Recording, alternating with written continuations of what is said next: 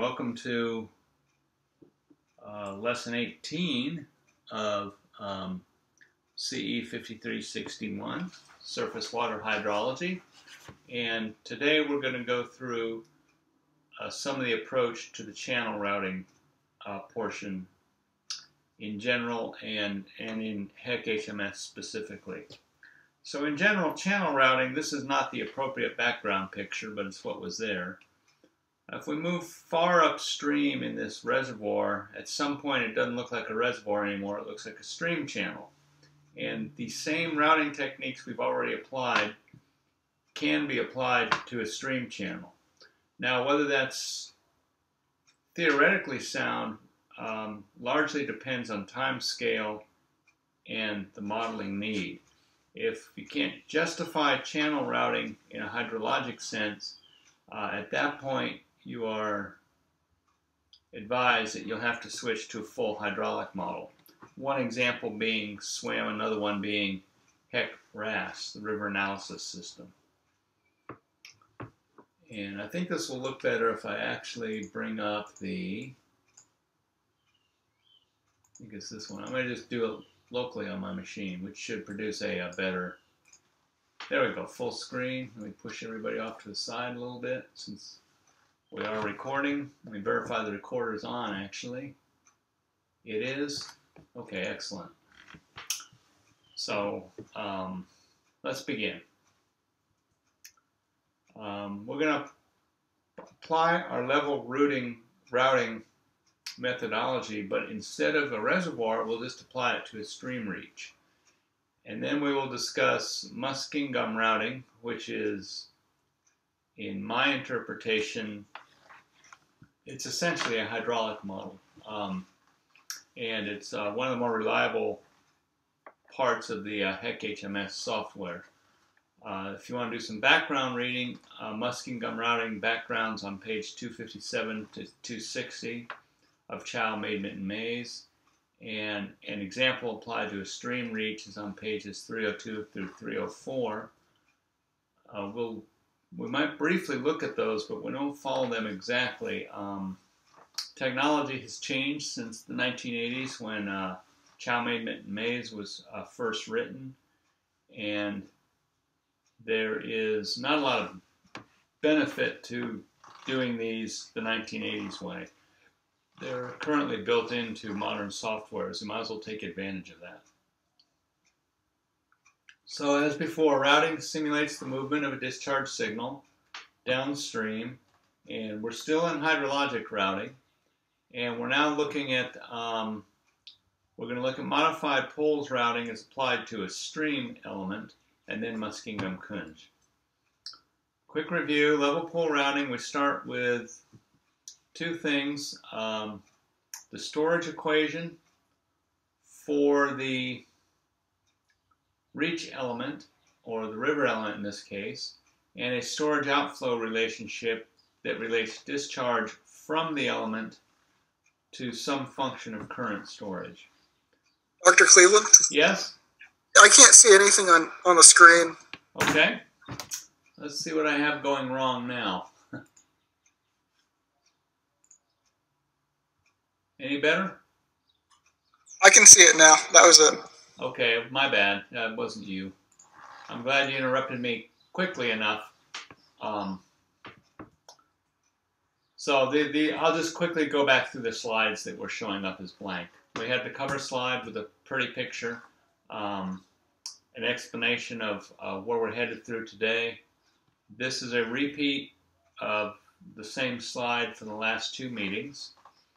In modern teaching theory, if you say stuff over and over again, it becomes the truth. And if you're really good at it, you can get your own TV show. This is the closest to my own TV show I'll ever get. And we're going to look today at modified pools applied to a stream, and then we'll look at the Muskingum Kunj method. Quick review. In the level pool or poles routing, we have the storage equation for the routing element, and we have the discharge storage or the storage outflow relationship for the element. Those are two separate but interactive equations. We usually change the names to confuse our clients, and this is the equation as we had it earlier in the course. Oh, I got a visitor. Let me go ahead and figure out how to add them. There we go. What did I just delete? It's really weird. Okay, welcome.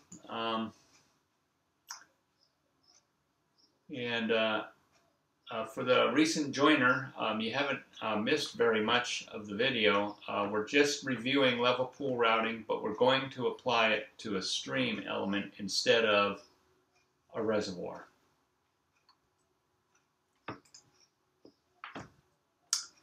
And then we go through the algebraic manipulations as before. And now we're going to look at how to apply this to a reservoir element. So in the diagram, we have some portion of a channel, and the usual terminology is that's called a reach. It probably got that name because it's a real reach of imagination to believe that this is at all appropriate. No, just kidding. I don't know the source of the word reach. Maybe it's because it reaches from point A to point B. And inside the channel, we have, here's a portion at some moment in time that represents the water surface. I'm trying to stay in this dashed rectangle. And as water flows in and water flows out, if the inflow and the outflow are the same magnitude, so the same number, and the channel already has water in it, then we would expect the water surface elevation to be flat, as it's depicted here.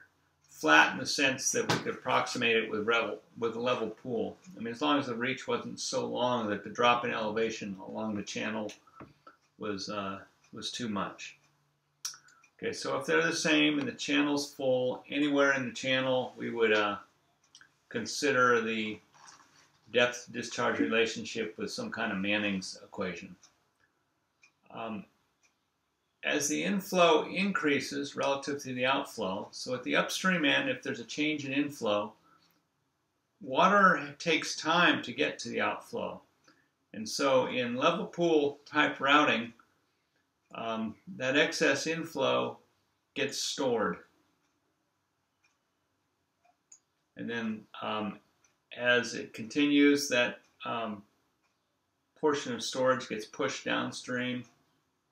And now the storage elements here, and so on. And that entire section is called wedge storage, and whereas the level pool is called prism storage.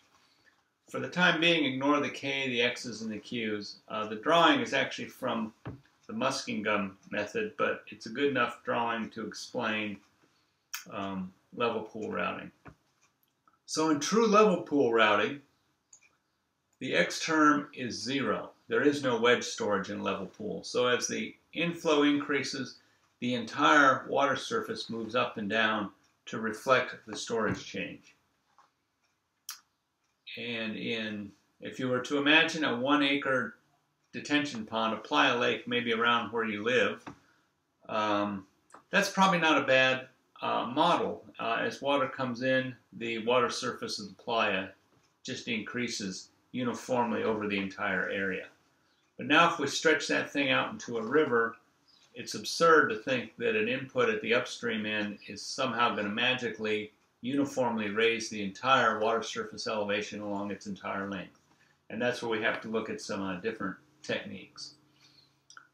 So the storage in the reach can be estimated as the product of the average cross-section for a given discharge rate in the reach length. So if we know the discharge at some moment in time, and we know the outflow cross-section and the inflow cross-section, or we could just state that it's a normal depth throughout the reach and adapt for geometry that way.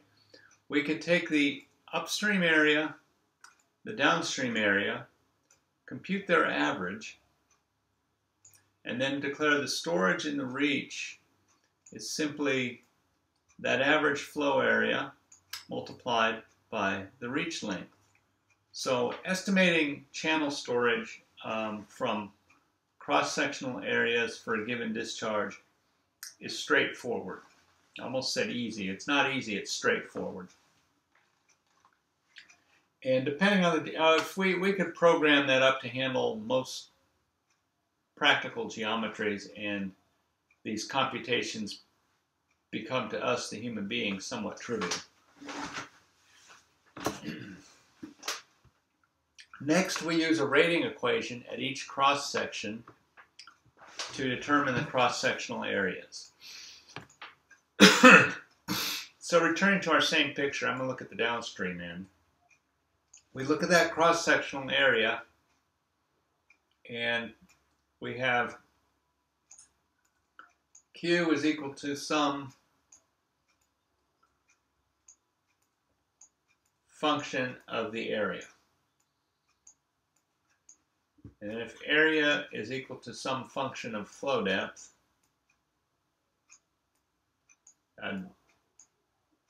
so I'll use H for the depth.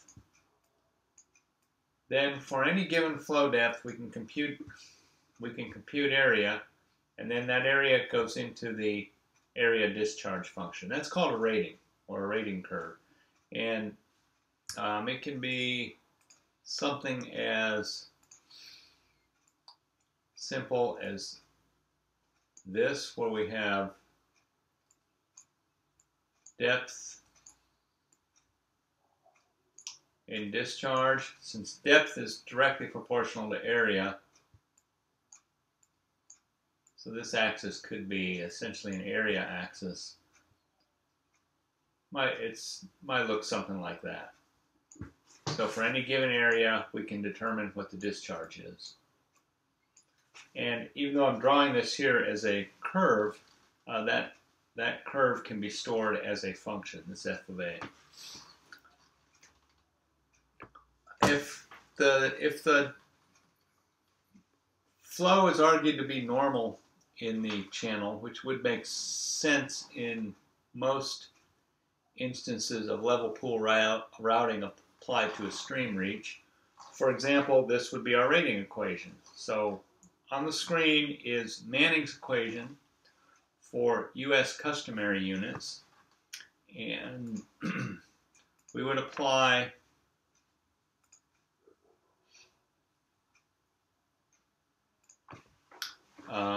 our geometry of the channel to get values for area and hydraulic radius, and in those we would end up with area is some function,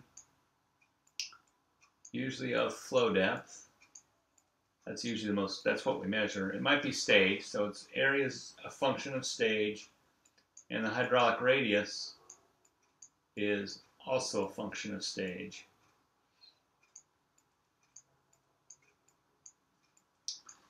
And usually that function of stage is, let's see, the radius is the area over the wetted perimeter.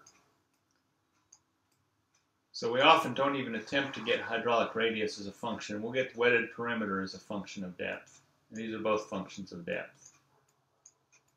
Okay, writing with a mouse, I actually can write a lot more legibly than this, but I don't have a pen, I have a mouse. So that's one example of a rating equation. Or we could, if it's actually a rated section, we could use the observed ratings. If it's engineered cross-sections, there's only a handful of geometries that are usually used: rectangles, triangles, trapezoids, and the mighty circle. Natural cross-sections are treated in essentially the same fashion, except we have to apply numerical integration methods for the depth area, top width area, and perimeter area computations. And so by that, for a natural cross-section, we would represent the cross-section as a collection of elevations along a survey station line. So there's my cross-section, and then so that's how we would handle a natural cross-section. We represent it in some program like that, and for a given depth, we would simply interpolate between this point and this point, that location, interpolate between this point and this point, that location, and then approximate the area with a numerical integration of these trapezoids. And it's actually harder to draw than it is to explain. So all it is it's taking this polygon that's cut at that level set and computing that area. And then the wetted perimeter is simply the length along this path. Also reasonably straightforward to compute if we have to. And so most of practical computer programs perform those operations on our behalf, because there's no need to have the analyst or the designer make those calculations independently and then supply it to a program. Although you could, there's no practical value of that. So we'll stipulate that natural cross-sections or engineered cross-sections, for the most part, are representable in a structure like that. For example, so let's look at a few. The rectangular channels, which is clearly an engineered cross-section, but sometimes that's not a bad approximation for a natural channel. The depth area, depth top width, and depth perimeter functions are written right here on the slide.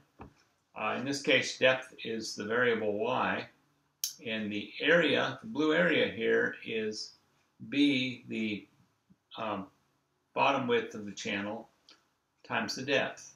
The top width is the constant function b, and the perimeter is that length b plus this vertical y plus that vertical y, for a depth perimeter function of b plus 2y. Trapezoidal channel takes that same model and allows the sidewalls to have slope.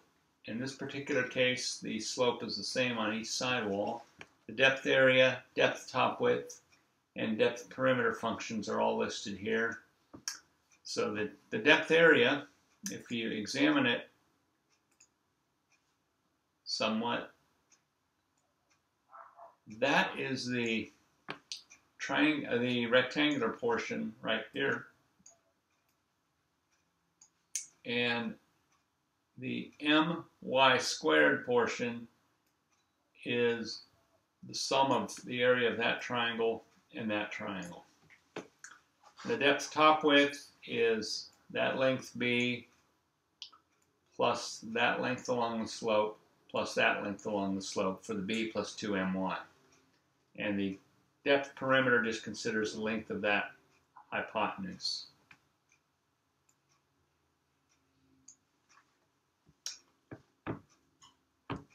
Triangular channels are special cases of trapezoids. So if you have a functional representation for a trapezoidal channel, to get a symmetric triangle, just set the value b equal to 0. And if you have what I call a J shape, you can set b equal to 0 and use the area, top width, and perimeter equations and cut them in half as needed. Circular channels, which are uncommon in natural surface water hydrology, but play a role when we start talking about engineered drainage structures. Also, a natural channel might well be approximated by a half circle. So here are the equations for circular channel with a free surface. So this upper surface here hasn't touched the top of the circle. The diameter is d. The flow depth, again, is measured from the foul wave to the water surface. And all the calculations are based on this angle, which is formed from the ray that extends from the origin of the circle to the water solid interface. So there's that ray there and that ray there. We know something about each of these rays. We know that their length is d over 2. So we apply trigonometric relationships and we can come up with a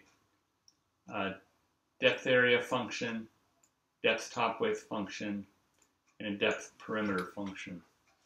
And this was in fact the geometry that was used in yesterday's discussion for estimating the discharge from the pipe when we were building this storage discharge function for the 1 acre detention pond. And then once the pipe goes under pressure, we just switch to the orifice equation. Irregular cross sections, we go through the following process.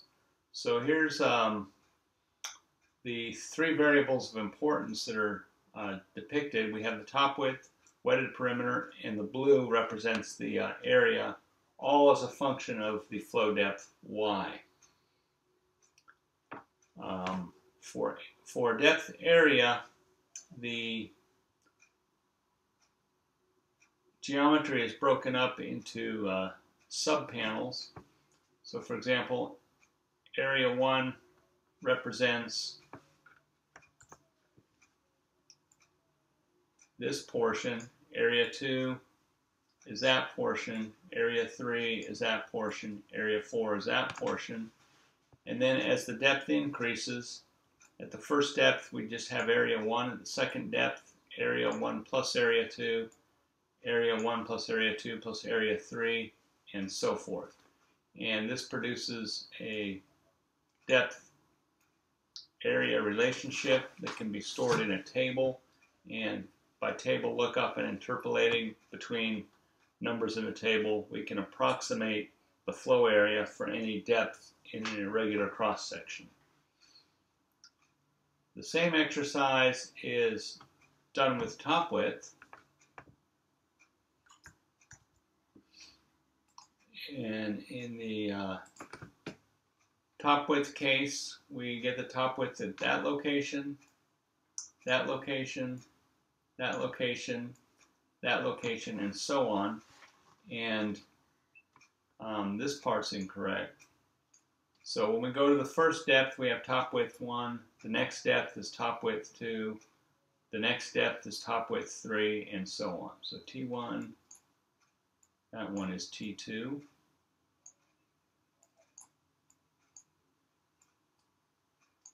T3, I'm going to go ahead and nuke that, at least in the video.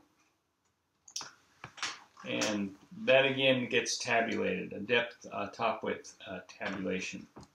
And I'm drawing this here as if we were making these by hand, so we'd be using planimeters and rulers to build the graphic on the left of the image. But in a computer, we literally only enter station and elevation information of the polygon that represents this shape. Same thing's happening, but the various values are done computationally rather than measuring it with a ruler. Lastly, the depth perimeter which is a little harder to draw, is we have the perimeter at the first depth, which is P1, green is P2, blue is P3, and so we make those measurements at different depths. And again, that is wrong. That should be P1, P2, P3. And we don't have to do this for regular cross sections. It can be done for engineered cross sections just as easily. And that is what is implemented in professional programs. Next, we need to consider flow direction. And the convention is to express the station along a cross section with respect to whatever looking downstream is. So if you consider the left bank of any stream is always the left side as you are looking in the downstream direction. The right bank is the right side as you're looking in the downstream direction. And this convention is used worldwide. There's some places in the world where geographically the left bank is in the wrong place, but it is still the left bank as far as the stream is concerned. And if you see the terminology river left or left bank, that's what they mean. And by convention, most survey cross-section data are reported from left to right. If not, there is a clear indication in the record that that's not true. So you can safely assume that when they talk about river flow and the left side of the river, that it follows this convention. In tidal regions, that's a little tricky because if it's tidally influenced portion of a river, left and right are going to change depending on whether it's a ebb or flood tide. And in those cases, the convention is that downstream is the direction flowing away from land to the ocean. And that gives you a unequivocal choice of left and right. And don't dismiss that as silly as it sounds. There's a lot of streams throughout the world. Texas has plenty that are tidally influenced. Good example is Buffalo Bayou. Downtown Houston is about 60 miles from the Gulf of Mexico as the F-16 flies. About a minute. And the tidal behavior in the Gulf of Mexico and consequently in Galveston Bay and then up the Houston Ship Channel into Buffalo Bayou and into downtown Houston, that portion of the bayou is tidally influenced. The flow rates change during the course of the day regardless of what the inflows are because of the tide changes at the downstream end out there in the Gulf of Mexico. That's 60 miles, and there's other instances of that. So there's no doubt that the Mississippi River at New Orleans is tidally influenced, and that probably moves quite far up the Mississippi. So tidal influence is not a novelty. It's a real thing, and in some cases fairly important. So now we proceed with channel routing. There should be sufficient background. In channel routing, what we're doing is we're taking a known inflow hydrograph and an initial storage condition and propagating it forward in time to estimate what the outflow hydrograph is going to look like. As an example, yesterday, we used a technique called lag routing. And in lag routing, the initial storage condition is irrelevant, and the hydrograph is propagated forward in time to estimate an outflow hydrograph. And in the case of lag routing, the outflow hydrograph is the inflow hydrograph at the new time reference. So if it takes an hour for the hydrograph to travel the reach element, the peak flow at the inflow occurs at the outflow 1 hour later. That's lag routing. But now we're looking at a technique that can, in some sense, deal with attenuation effects and the time lag that's observed in real observations. So there's a time step value that has to be selected if we're doing this by hand.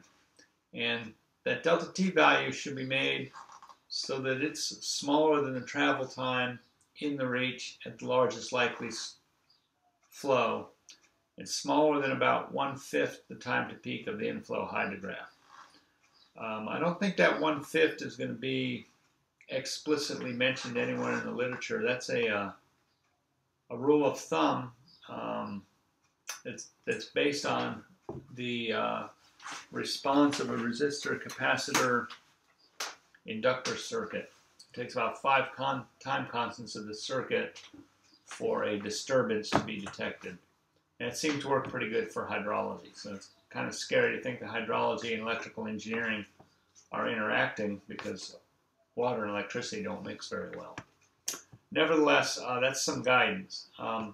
HEC-HMS, if we're using that particular tool, manages this issue internally. But if we're going to roll our own tool, we have to be aware of this time step choice. It's pretty important. So now we're going to look at a simple channel routing example. We're going to have a channel that's 1/2 mile long, has a longitudinal slope of 0.09%. And for those of you at home without a calculator, that's really a very flat channel. Clean sides with straight banks, no rifts or deep pools, and then somebody's gone and roughed up the concrete and comes up with a Manning's N of 0.03. I think that's kind of funny. If you're familiar with Manning's equation, clean sides and straight bank and a Manning's N of 0.03 are inconsistent statements. So whatever this channel is, it has some special surface treatment to get its Manning's N up. And the dimensions of the channel are shown here in the diagram.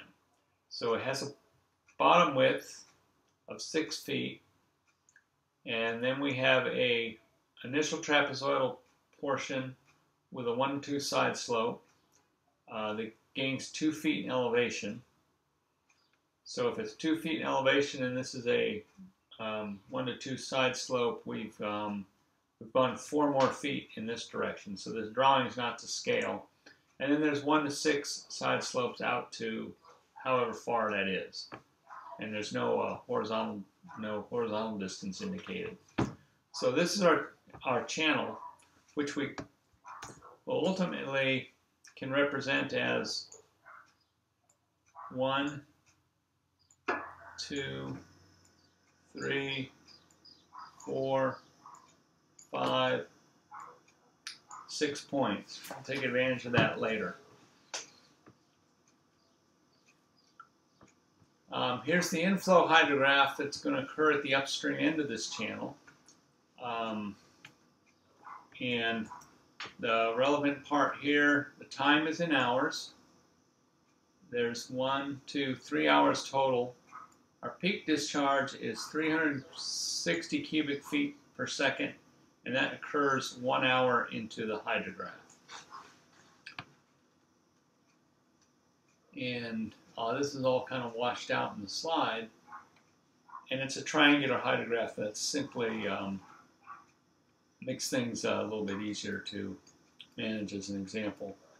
If we're to look at the area under the hydrograph, we'll see that the area on the rising limb side is smaller than the area on the trailing limb side.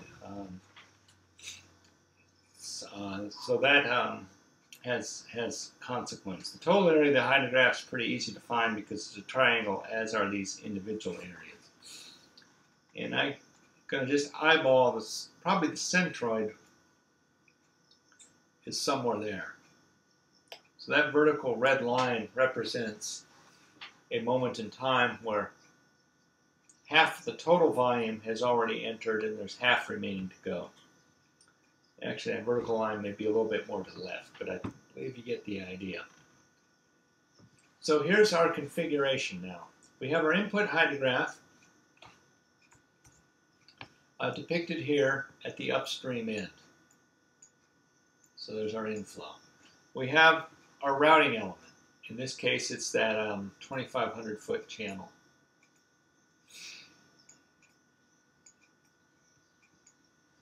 And has Manning's end of 0.03 and the geometry that we had. And then there's the output hydrograph that comes out of the channel. In terms of any of our computer models, this element is essentially a black box. I guess I painted it red. We'll go ahead and make it to a black box. Black. That's a black box, and we have a time series coming in, and we'll have a time series going out.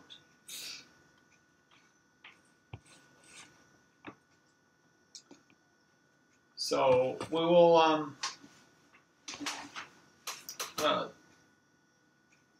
do this example as if we were going to put it into a computer program, and there is some work we have to do ahead of time.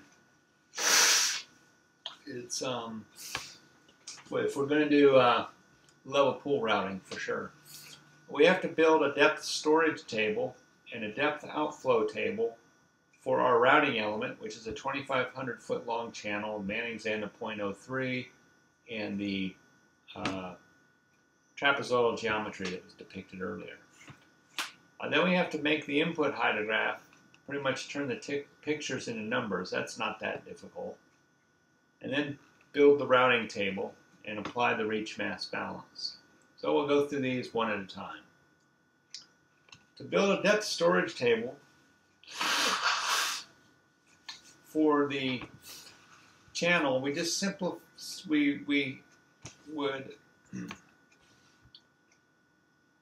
select some depths, in this case going from 0 to 6 feet. Once we have a depth, calculating the cross-sectional flow area from that geometry is not super difficult, and so it's shown here as the area function.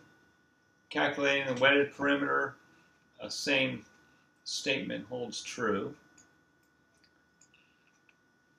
Area divided by wetted perimeter gives us hydraulic radius, and we know the channel slope because that's given to us, and we can compute discharge based on Manning's equation, which is the column depicted right here. You'll notice that I've also computed velocities. And the reason for doing that, if we're doing this by hand, is we can use that to produce an appropriate time step. So this is at 6 feet deep, it's stating the velocity is almost 3 feet a second. So any time step we use needs to be 1/5 of the time that it would take to traverse the whole channel. So the channel is 2,500 feet long, and we're moving 3 feet a second.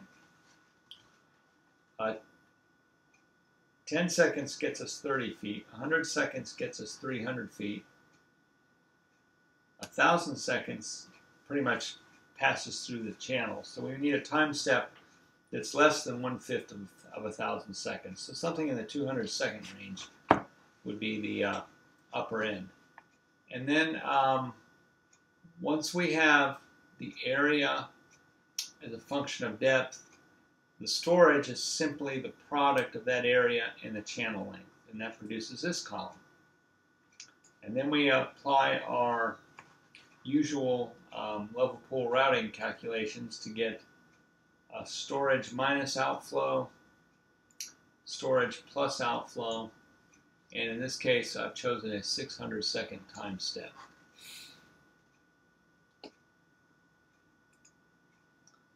And the input hydrograph, we simply pick a few numbers off the hydrograph and read directly from the chart. So from 0 to 60 minutes is 0 to 60 minutes is that line. So we know the 0, we know the 60-minute right away, and then we just use a point slope representation of that line segment to fill these intervening ones. Then from 60 minutes to 180 minutes is that line. And so again, we use a point slope to provide those intermediate values. So there's the two legs of the triangle to produce our input hydrograph. Then we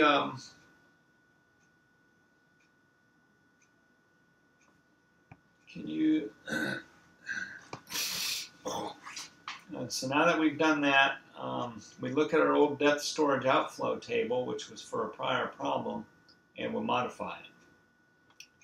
And with that modification, we can have our input hydrograph using a time step of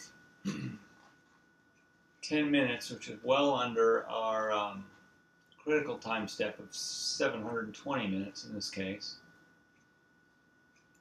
And then our time step, average inflow, this is converted into seconds, depth, and the level pool routing results.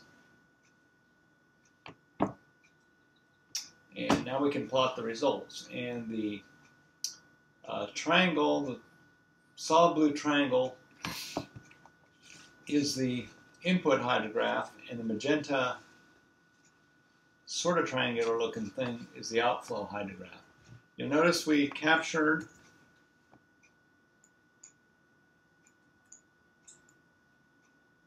the lag time, and let's see, on this scale that's at 60, that's at about, we can go look at it. Our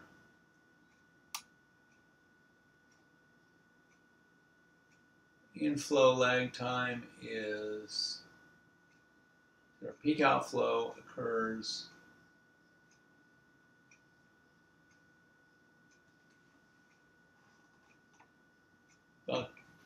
about 10 minutes is the peak outflow. So 10 minutes converted into seconds is 600 seconds. This particular computation is a little bit more elaborate. It's somewhere around 800 seconds. But based on the plot, it looks like it's about 10 to 20 minutes is the lag time, which makes sense for a channel of that length. And now we can also illustrate it in HEC-HMS, which is what I will finish today's lesson with doing, assuming I can get everything to work right. So doing it by hand, other than teaching yourself how to do it and understanding what's going on, has limited practical value, because it's pretty unlikely you'd ever do it by hand in a real case unless nothing else is working. But that was to introduce what's going on inside of HEC-HMS. So in HEC-HMS, this level pool routing idea, the reach can be any routing element.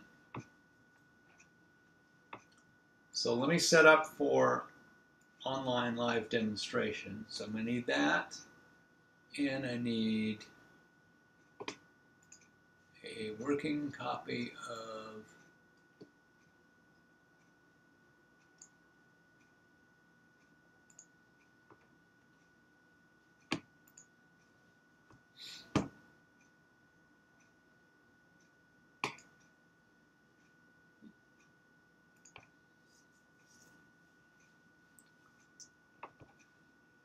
Share Hydro.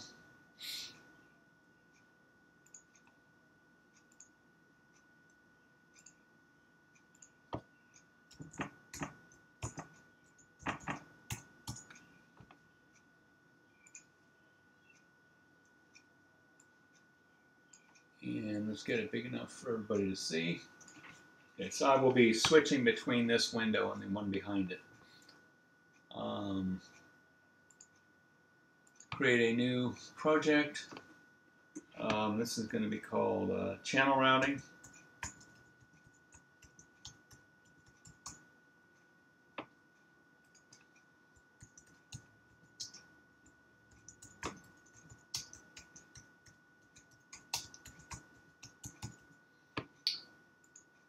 And US customary, hit create. To speed everything up, I'll go ahead and create the components without thinking. We need a basin model. We need a meteorological model. And we need a control specification model.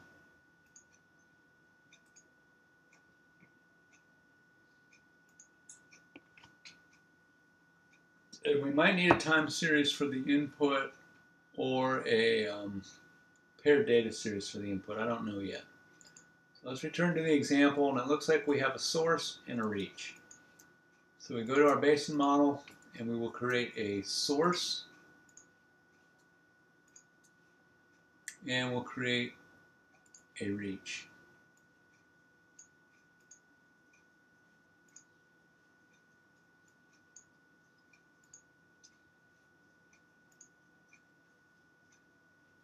Let me kill reach number 1 because it came out the wrong size. Let's see. Delete. Okay. I will rename this one to reach 1. That was what I should have done. Sometimes the graphics window doesn't respond fast enough to keep up with what us, the human beings, are doing, which is pretty rare in the world of computing. So I think that will be a sufficient model to represent our example.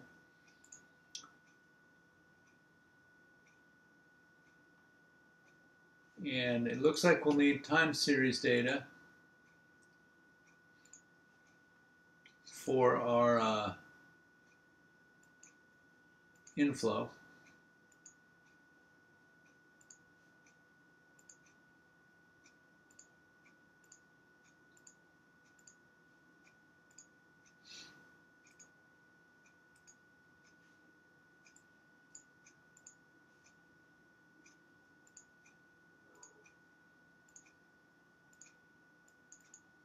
And all the data in the spreadsheet is shown here. The depth discharge functions, and in our case, we want this inflow hydrograph.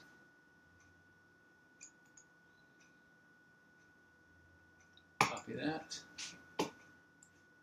Let's hope this actually works.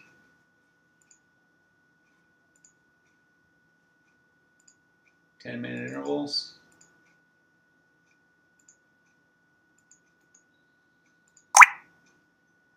Failed to work.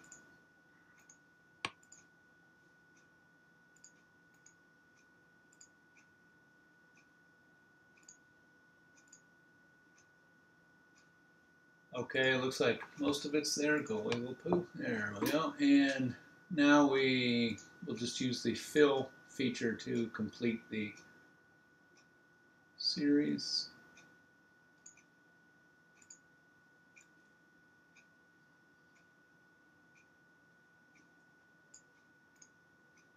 fill, repeat first value, okay, run the graph.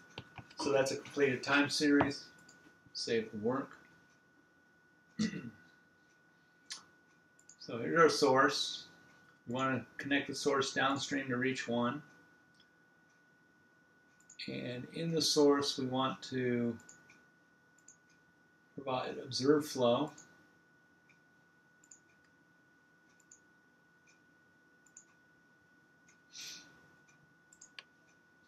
So now our source is validated. Next thing we would want to do is we're going to want to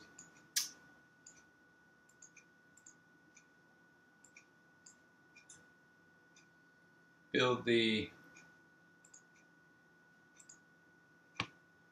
reach type. So we're going to want a storage discharge function.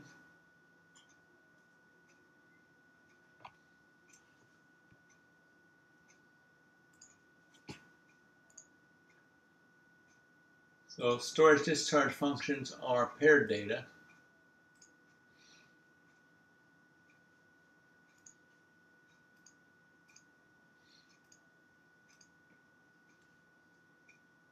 Acre feet, CFS, note the units. And in this case, we want to put in the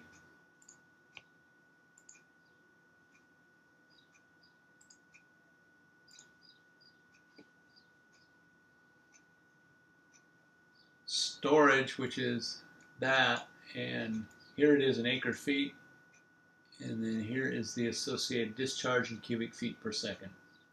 So let me copy that.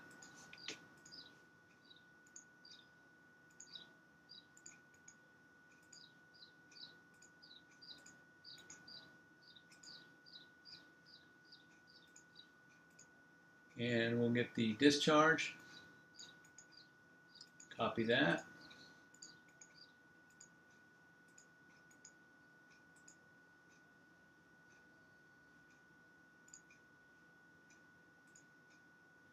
See if the graph looks right. Up to 10 acre feet, does that make sense? Yep. So that's the storage discharge function. A null meteorological model. So that essentially means we turn all this stuff to none, namely the precip, so we're good there.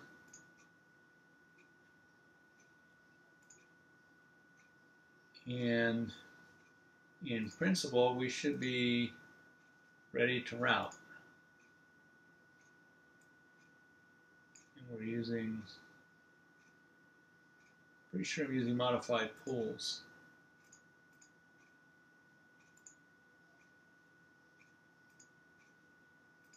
Storage discharge function, options, nothing. I think we're set to go. Hit save, and let's now run the simulation. In that, we would have to create a compute run, and I'll just accept defaults. Simulation's ready to go. Hit the exploding raindrop, and we have errors of some kind. And we'll have to simulation end time 31 December 69. That's weird.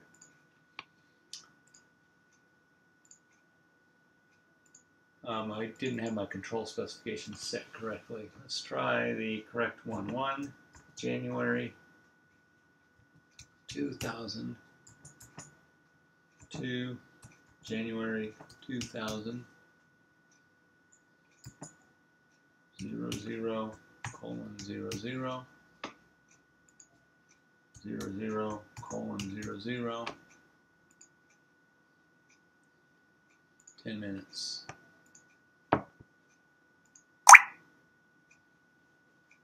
And let's see what the error is here. Flow gauge name is not set for source 1.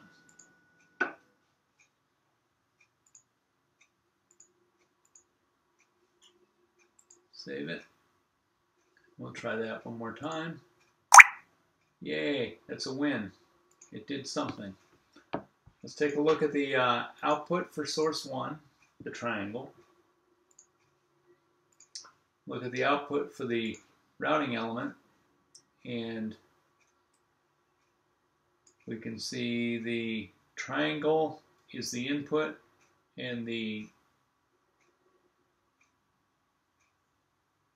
triangular looking hydrograph is the output. And we can also get the summary table. So the peak inflow was 360 cubic feet per second, and the peak outflow was 315 cubic feet per second. The peak inflow occurred at 50 minutes from the beginning, so I think I have a subtle data entry error. I'm lag timed by one time interval, and 1 hour and 20 minutes is when the peak discharge occurs. So if we look at that, 50 minutes plus 10 is an hour, plus 20 more gets us to the new peak. So the lag time for this situation is 30 minutes. I have enough time remaining that I am going to rerun this simply with a lag time routing. And I'm going to use that 30-minute lag time that we just determined. So if we use lag routing, we need to tell it what the minutes is, which is 30, and rerun the model.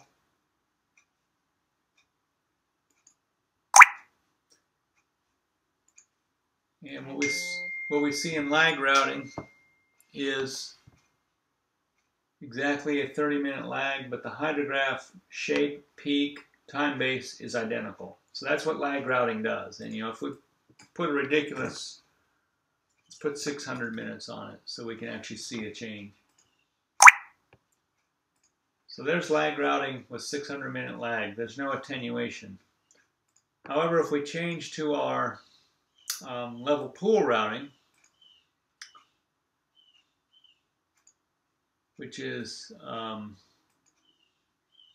what we have,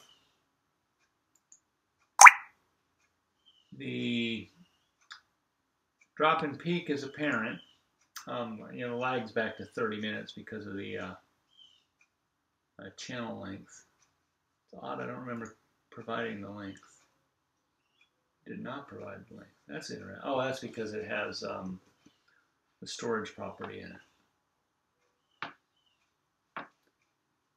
And that concludes the example. So if the channel were a lot longer, let's see if I can mess with the table and break something.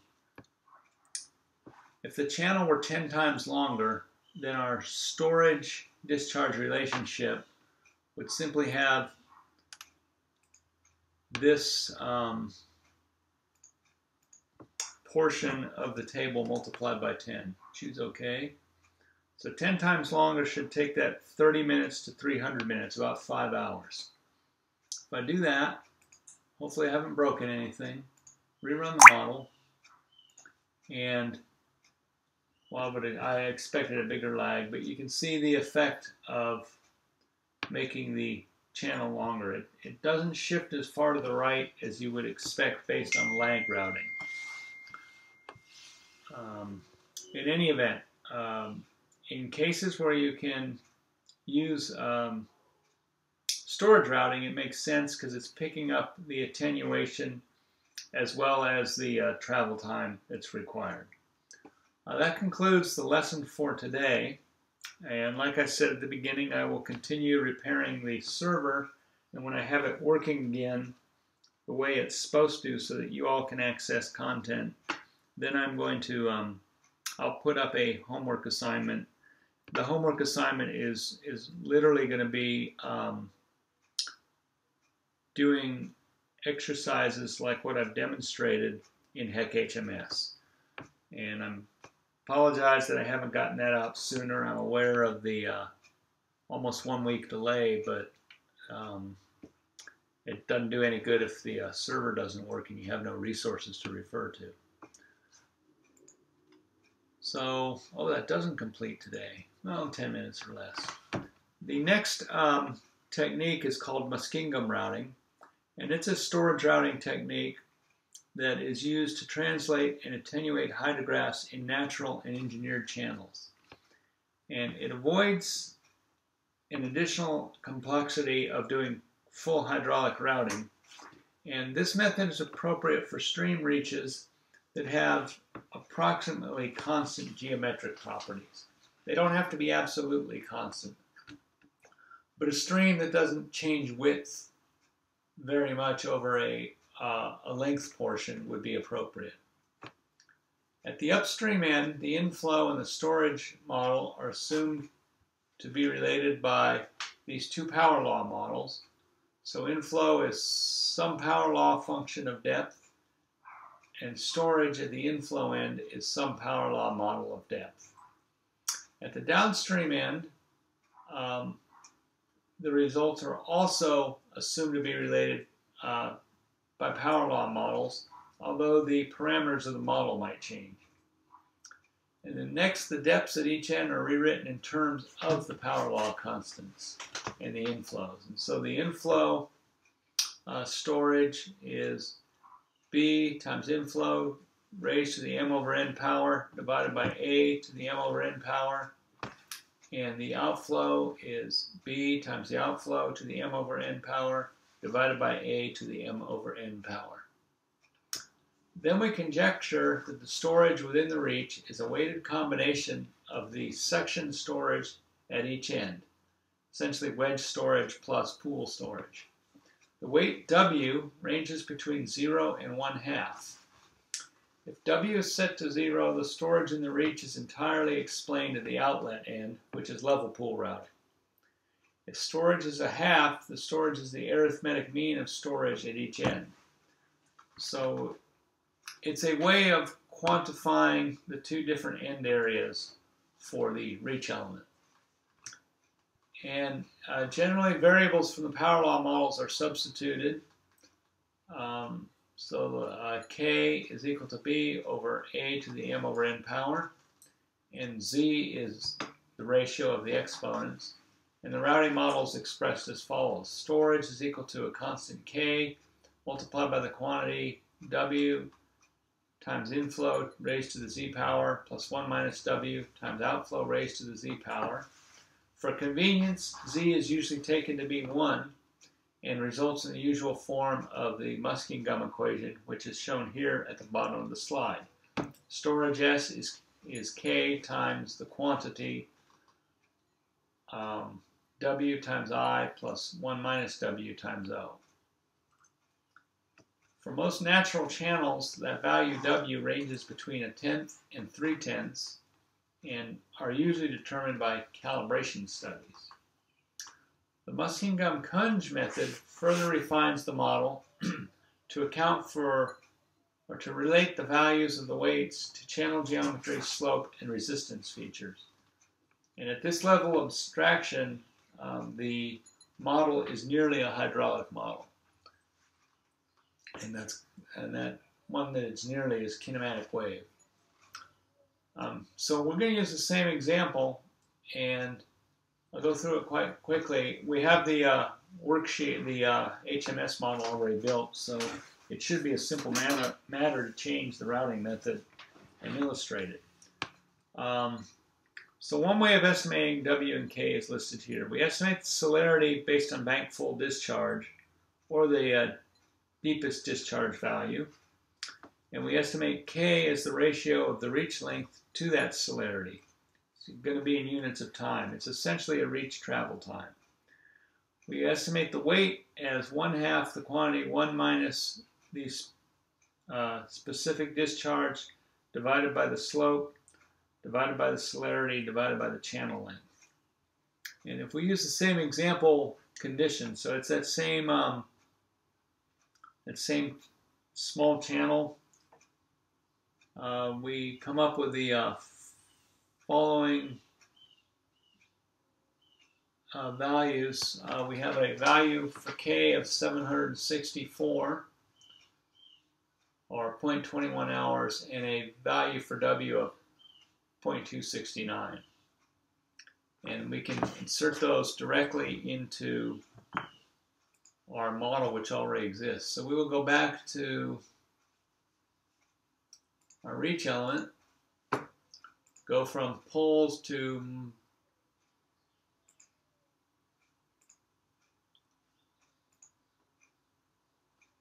not the one I wanted, I guess true musking gum. That's better. So I want to supply the musking gum K in hours, and we get that from this analysis here. So 0.21 hours, and our musking gum X is 0.29. It's almost 30. Sub reaches, I think we leave that as 1. And we'll rerun our model. Good, it didn't protest. I like that. And now we see the musking gum model applied to the same thing. Pretty close to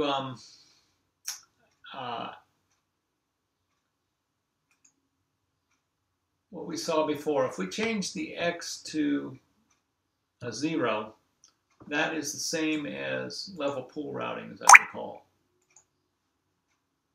And so we should have a very similar looking outflow hydrograph. Pretty close. It's less exact than I would have expected. If we change that to a half,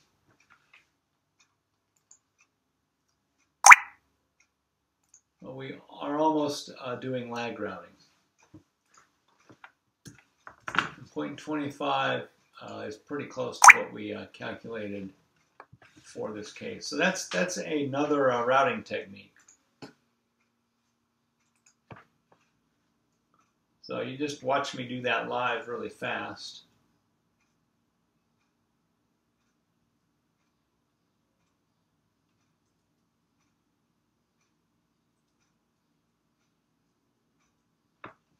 If we were to change the weight to 0 and set the K to 20 minutes and increase the number of reaches, we get a more of a level pool type model.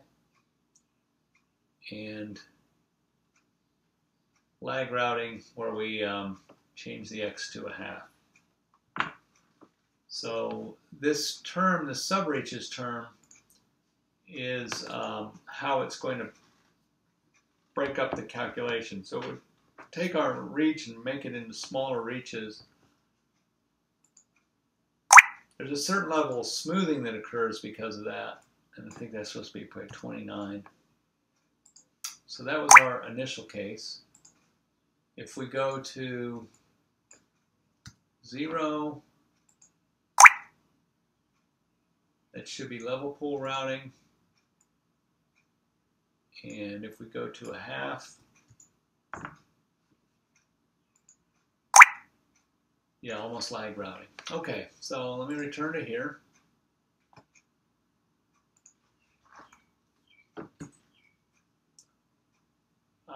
The last one is musking gum kunj, which we will pick up on Monday. It won't take very long, and that will be a good segue into dynamic routing using a different computer program, where we actually consider the channel hydraulics. I want to thank you for your patience this week in tolerating the what's going on? Tolerating my inability to operate my own computer, in tolerating the computer issues, and we'll get to the bottom of this over the weekend. I wish you all a good weekend. There are, as far as I know, there's no homework assignments due. I have not updated the Moodle server. That's a weekend activity once I get the other server working. All that will be outstanding there when it's updated are some of those lesson review type things, you know, 1- and 2 question quizzes about a lesson, mostly as a way of taking roll. And I probably will create a short quiz on HEC-HMS modeling, because you've seen me do it most of this week. I'll be 5 or 6 questions.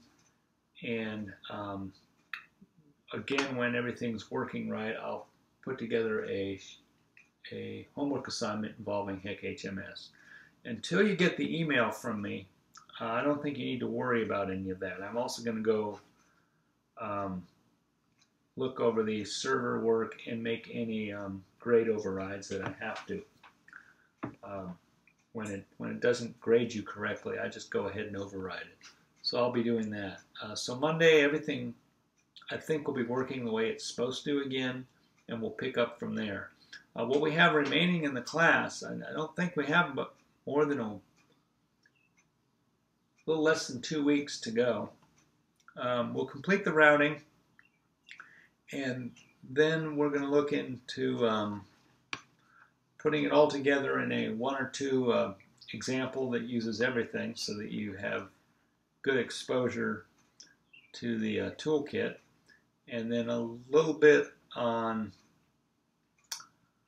probability estimation modeling, which in many courses comes earlier in the course. I elected to save it for later for what at the time was a good reason, and I hope that was not a mistake. And then we'll conclude with a little bit of water quality. I've never used HEC-HMS to do water quality modeling, but some reading I've done, it seems to have that capability.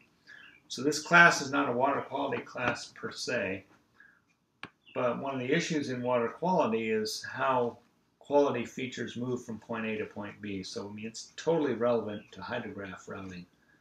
Think of it as pollutograph routing. So that's all for today. If there's no questions, I'm going to go ahead and end the meeting. And I will see you Monday, and have a great weekend.